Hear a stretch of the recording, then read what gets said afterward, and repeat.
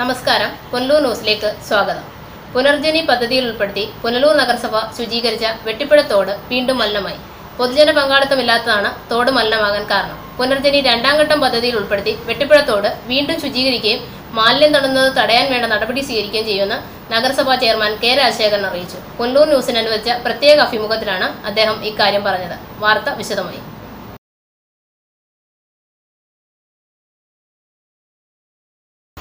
പുനർജനി പദ്ധതിയിൽ ഉൾപ്പെടുത്തി പുനലൂർ നഗരസഭ ശുചീകരിച്ച വെട്ടിപ്പുഴത്തോട് വേനൽ കടുത്തതോടെ വീണ്ടും മലിനമായി. പൊതുജന പങ്കാളിത്തം ഇല്ലാത്തതാണ് തോട് മലിനമാകാൻ കാരണം. തോട്ടിലേക്ക് കക്കൂസ് മാലിന്യങ്ങളും ഹോട്ടലിലെയും വീടുകളിലെയും വ്യാപാര സ്ഥാപനങ്ങളിലെയും മലിനജലവും ഒഴുകുന്നതാണ് പ്രശ്നം. കക്കൂസ്, മലിനജലവാഹികളായ പൈപ്പുകൾ, പാറ ഡിയാറടുക്കി വശം കെട്ടി മലിനജലവാഹിനി കുഴലുകൾ മറച്ച് കക്കൂസ് മാലിന്യവും ശുചിമുറികളിലെ മലിനജലവും നിർബാധം തള്ളുന്നു. സൂക്ഷ്മ പരിശോധന നടത്തിയാൽ ഇവ കണ്ടെത്താം. അജൈവ മാലിന്യങ്ങൾ തോട്ടിലേക്ക് വരുന്നതിന് കുറവ് വന്നെങ്കിലും ജൈവ അവശിഷ്ടങ്ങൾ ഇപ്പോഴും എത്തുന്നുണ്ട്. കല്ലടയാറ്റിലേക്ക് എത്തുന്ന പ്രധാന തോടാണിത്. ജപ്പാൻ കുടിവെള്ള പദ്ധതിയുടെയും കുണ്ടറ കുടിവെള്ള പദ്ധതിയുടെയും പമ്പിംഗ് നടത്തുന്ന സ്ഥലത്തിൻ്റെ മധ്യഭാഗത്താണ് വെട്ടിപ്പുഴത്തോട് കല്ലടയാറുമായി സംഗമിക്കുന്നത്. കൂടാതെ ഡസൻ കണക്കിന് കുടിവെള്ള പദ്ധതികൾക്ക് കല്ലടയാറിൽ നിന്നാണ് വെള്ളം ശേഖരിക്കുന്നത്. നേരത്തെ നടത്തിയ പരിശോധനയിൽ കല്ലടയാറ്റിലെ വെള്ളത്തിൽ കോളിഫോം ബാക്ടീരിയയുടെ അംശം വളരെ കൂടിയ അളവിൽ കണ്ടെത്തിയിരുന്നു. വീടുകളിൽ നിന്നും സ്ഥാപനങ്ങളിൽ നിന്നുമുള്ള ശുചിമുറി മാലിന്യം നേരിട്ട് ഓടയിലേക്ക് ഒഴുകുന്നതായി ആക്ഷേപം ഉയർന്നിരുന്നു. ഇത് സംബന്ധിച്ച് കാര്യമായ നടപടികളോ പരിശോധനകളോ ഇതുവരെ നടന്നിട്ടില്ല. അടിയന്തരമായി വെട്ടിപ്പുഴ തോട് ശുചീകരിക്കുന്നതിനും തോടിൻ്റെ വിവിധ ഭാഗങ്ങളിൽ നിന്നും ജലം ശേഖരിച്ച് ലാബിൽ പരിശോധിക്കുന്നതിനുള്ള നടപടികളും നിരീക്ഷണ ക്യാമറ സ്ഥാപിച്ച് മാലിന്യം തള്ളുന്നവരെ കണ്ടെത്തി കുറ്റക്കാർക്കെതിരെ നടപടിയെടുക്കണം എന്ന ആവശ്യവും ഉയർന്നിരിക്കുകയാണ്. പുനർജനി രണ്ടാം ഘട്ടം പദ്ധതിയിൽ ഉൾപ്പെടുത്തി വെട്ടിപ്പുഴത്തോട് വീണ്ടും ശുചീകരിക്കുമെന്ന് പുനലൂർ നഗരസഭാ ചെയർമാൻ കെ രാജശേഖരൻ പുനലൂർ ന്യൂസിനോട് പറഞ്ഞു. പുനലൂർ നഗരസഭയിൽ ഇവിടെ കേരളത്തിൻ്റെ തന്നെ മാതൃകാപരമായ മാലിന്യ സംസ്കരണവുമായി ബന്ധപ്പെട്ട് മാതൃകാപരമായ പ്രവർത്തനം നടത്തിക്കൊണ്ടിരിക്കുന്ന ഒരു നഗരസഭയാണ് പുനലൂർ നഗരസഭ. ഇപ്പോൾ നമുക്ക് അറിയാം, ഈ പുനലൂരിൻ്റെ നഗരസഭയുടെ പ്രോജക്റ്റ് മാലിന്യ സംസ്കരണവുമായി ബന്ധപ്പെട്ടുള്ള പ്രോജക്റ്റാണ് കേരള സംസ്ഥാന സർക്കാർ തന്നെ അത് മാതൃകാ പ്രോജക്റ്റായി മറ്റ് നഗരസഭകളോട് അതേ മാതൃക നടത്തത്തക്ക രീതിയിലുള്ള നിർദ്ദേശം കൊടുക്കും.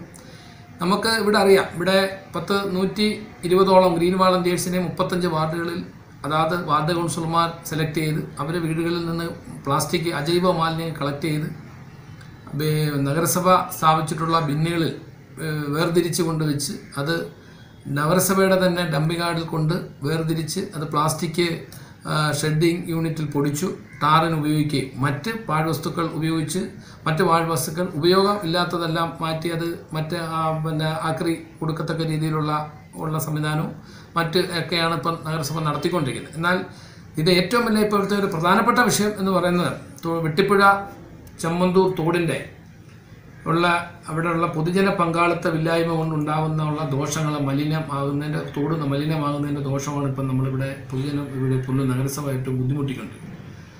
ഈ പുനലൂർ കഴിഞ്ഞ 2018-19 നഗരസഭയുടെ വാർഷിക പദ്ധതിയിൽ ഫണ്ട് വെച്ച് പുനർജനി എന്ന് പറയുന്ന പദ്ധതിയായി ബന്ധപ്പെട്ട് ഇവിടെ അതിൻ്റെ ക്ലീനിങ് വെട്ടിപ്പുഴ ചെമ്മന്തൂർ കലേനാട് തോട് ക്ലീനിങ് ചെയ്യുകയും അത് ഒരു പരിധിവരെ ജനങ്ങൾക്ക് ഉപകാരപ്രദമാവുകയും പൊതുജനങ്ങൾക്ക് ഉപകാരപ്രദമാവുകയും ചെയ്തു. അതാണ് നമ്മുടെ കഴിഞ്ഞ 2018 പ്രളയത്തിൽ തോട് ക്ലീൻ ചെയ്തതുകൊണ്ട് മാത്രമാണ്, മാലിന്യം നീക്കം ചെയ്തുകൊണ്ട് വെള്ളം ഒഴുക്കുകൾ കൂടിയതുകൊണ്ട് മാത്രമാണ് ഇവിടുത്തെ പ്രളയം അധികം ബാധിക്കാതിരുന്നത്. എന്നാൽ പുനർജനി രണ്ടാം ഘട്ടം എന്ന നിലയിലും ഈ 2019-20 വർഷത്തെ പദ്ധതി അത് വെച്ചിട്ടുണ്ട്. ആ തുക വകവെള്ളിച്ചുകൊണ്ട് രണ്ടാം ഘട്ടത്തിലെ പ്രവർത്തനം തുടർന്നും എല്ലാ വർഷവും ഈ വെട്ടിപ്പുഴ കലേനാട് ചെമ്മന്തൂർ തോടുകൾ ക്ലീൻ ചെയ്ത് അതിൻ്റെ സംരക്ഷണ ഭിത്തി പോകുന്നിടത്ത് സംരക്ഷണ ഭിത്തി കെട്ടി അതിൻ്റെ പ്രവർത്തനവുമായി ബന്ധപ്പെട്ട് മുന്നോട്ട് പോകും. എന്നാൽ അതോടൊപ്പം തന്നെ അതിൻ്റെ ഇരു സൈഡുകളിലും വ്യാപാര സ്ഥാപനങ്ങളുണ്ട്, അതോടൊപ്പം തന്നെ വീട് താമസക്കാരുണ്ട്. അവരെല്ലാം ഇത് പല വ്യാപാര സ്ഥാപനങ്ങളിലെയും വേസ്റ്റുകൾ തോട്ടിലോട്ട് പോകുന്നതായിട്ടാണ് ഇപ്പം അറിയാൻ കഴിഞ്ഞിട്ടുള്ളത്. അത് ഹെൽത്ത് ഡിപ്പാർട്ട്മെൻറ്റിൻ്റെ അടുത്ത് അറിയിച്ചിട്ടുണ്ട്. അവരതുമായി ബന്ധപ്പെട്ടുള്ള പരിശോധന നടത്തി അതിൻ്റെ ക്രമീകരണങ്ങൾ ചെയ്യും. മാലിന്യ സംസ്കരണത്തിൽ കേരളത്തിലെ ഏറ്റവും മാതൃകാപരമായ നിലയിൽ ഉള്ള പ്രവർത്തനമാണ് പുനലൂർ നഗരസഭ നടത്തുന്നത്. പ്ലാസ്റ്റിക് മാലിന്യങ്ങൾ വാർഡുകളിൽ നിന്നും ശേഖരിച്ച് സംസ്കരിക്കുവാനുള്ള പ്ലാന്റ് പ്ലാച്ചേരിയിൽ പ്രവർത്തിക്കുന്നു. കഴിഞ്ഞ വർഷം പുനർജനി പദ്ധതിയിൽ ഉൾപ്പെടുത്തി നഗരസഭയിലെ തോടുകൾ ശുചീകരിച്ചതുകൊണ്ടാണ് പ്രളയത്തിന്റെ കെടുതിയിൽ നിന്നും രക്ഷപ്പെടുവാൻ കഴിഞ്ഞത്. ഇരുവശവുമുള്ള താമസക്കാരും വ്യാപാര സ്ഥാപനങ്ങളും വെട്ടിപ്പിടത്തോട് മലിനമാക്കുന്നതാണ് നഗരസഭയെ ഏറ്റവും ബുദ്ധിമുട്ടിക്കുന്നത്. വെട്ടിപ്പിടത്തോടിന്റെ ഇരുവശവുമുള്ള താമസക്കാരും വ്യാപാര സ്ഥാപനങ്ങളും മാലിന്യങ്ങൾ വെട്ടിപ്പിടത്തോട്ടിൽ തള്ളുന്നത് തടയുവാൻ വേണ്ട നടപടികൾക്കായി ആരോഗ്യവകുപ്പിനെ വിവരം അറിയിച്ചിട്ടുണ്ട് എന്നും നഗരസഭാ ചെയർമാൻ കെ രാജശേഖരൻ അറിയിച്ചു. News bureau, Punalur.